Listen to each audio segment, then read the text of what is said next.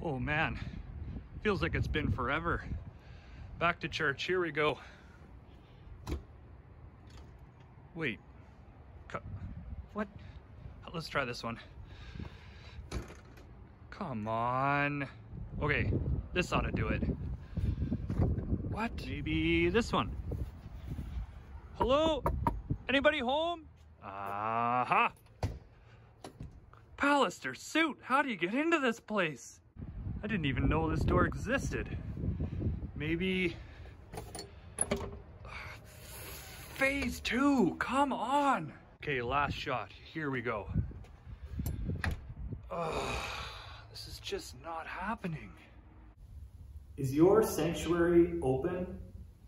Unfortunately, here at McIver Church, our church building is still closed in this season. But does that mean that we as a church are shut down? It was some 50 years ago that one pastor, A.W. Tozer, penned these words. If you burn down the church building and drive away all the people, you have not disturbed Christian worship at all.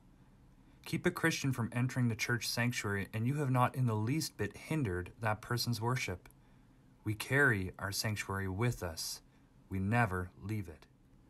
And this sounds pretty similar to what Paul wrote in 1 Corinthians chapter 3. He says, you are God's building. Don't you realize that all of you together are the temple of God and that the Spirit of God lives in you? The Spirit of God lives in you. The Spirit of God lives in us.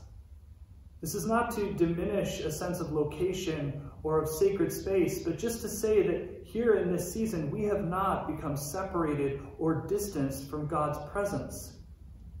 No, even in the midst of great disruption that's taken place, the one thing has not changed, and that is the essential work of the Holy Spirit in us. The Spirit is always present to us no matter where we are, desiring to show His presence and to fill our lives. This Sunday is an event we call Pentecost, where Christians celebrate the gift of the Holy Spirit, the counselor who is the power and the presence and the very wisdom of God available in our lives. At McIver Church, we're beginning a new series called Holy Spirit-uality, where we will explore this powerful work that the Holy Spirit does in our lives. And we want you to experience this in your own life, and so we invite you to join us for our online service that premieres on our YouTube channel each Sunday at 10 a.m.